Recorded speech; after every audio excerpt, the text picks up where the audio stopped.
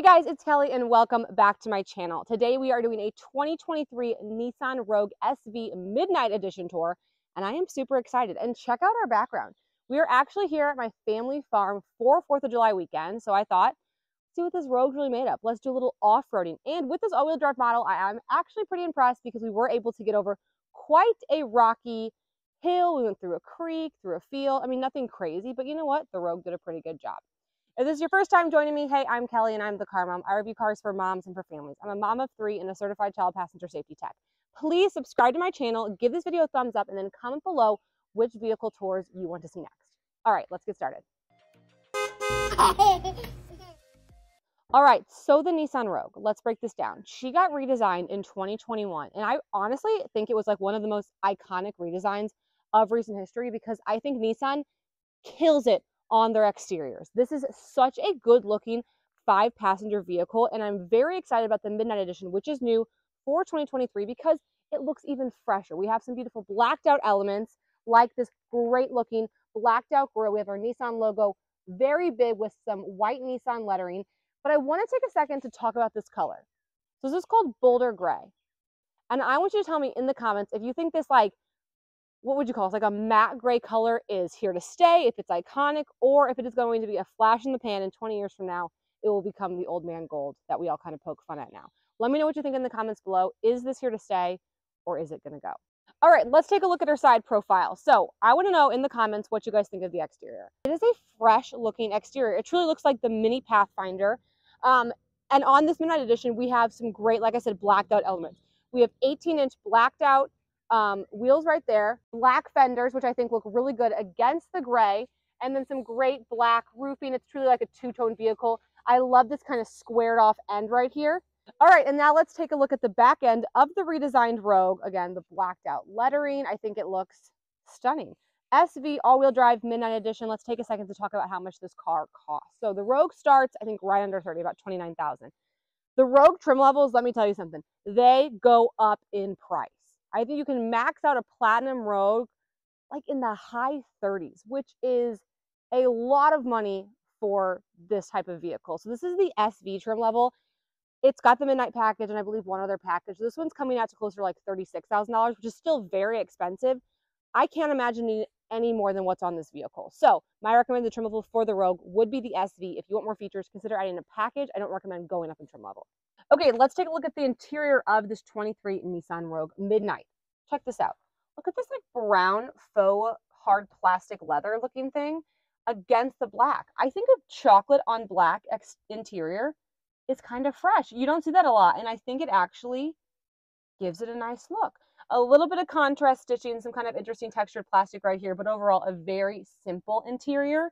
The leather of the Nissans are so soft, almost like too soft. Like I'm kind of worried that I'm going to scratch it. But let's get you in on the other side, and I'm going to start breaking down all of the technology and safety features this Rogue has to offer.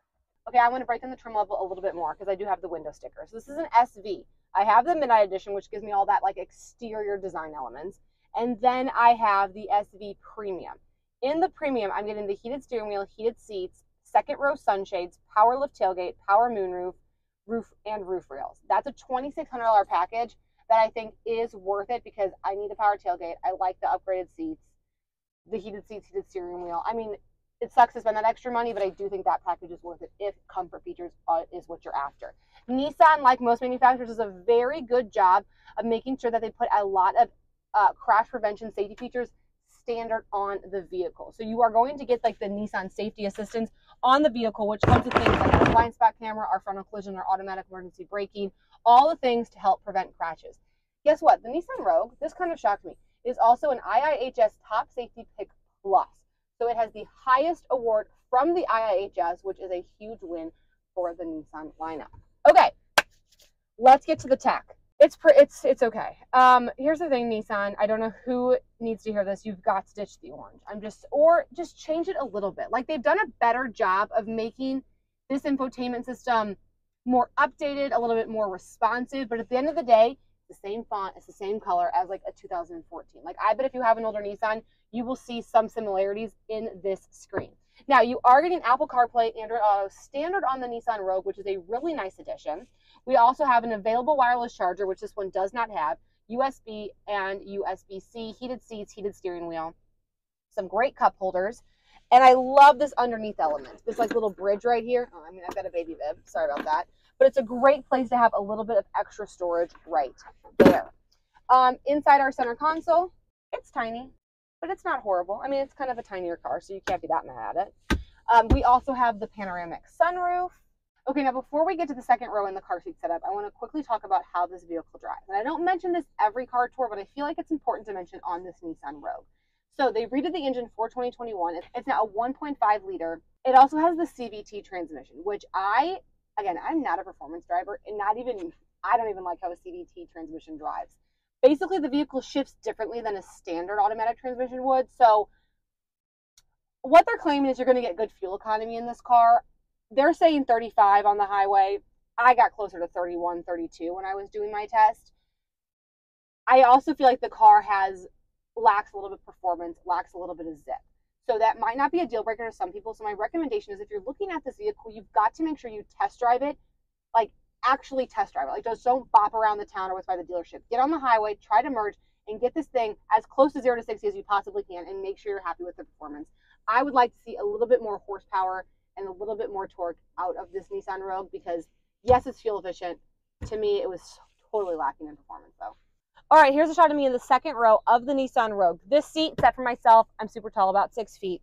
Great knee clearance. I mean, it's a decent-sized 5-passenger car. They call it like the subcompact model.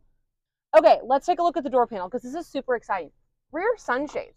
You know, you don't see these a lot in 5-passenger vehicles, so that was a very exciting addition, and I think definitely would be worth getting if you're going to have kids back here because the built-in sunshades really are the best. I've never found an aftermarket one that nearly covers the right part of the window, stays on, is safe. I think the built-in ones are the way to go.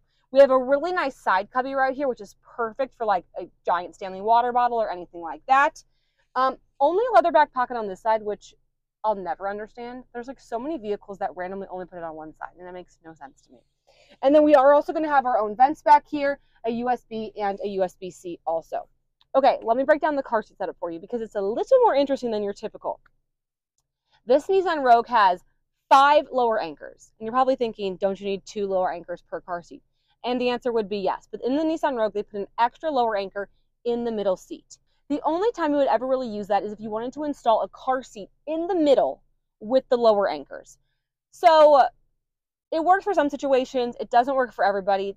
I always say I like lower anchors in sets of 2. A random 5th one doesn't really do much for you. You're going to have 3 tether anchors across the back, and I have brought a Kleck Lang car seat that I have installed with the lower anchors behind the passenger.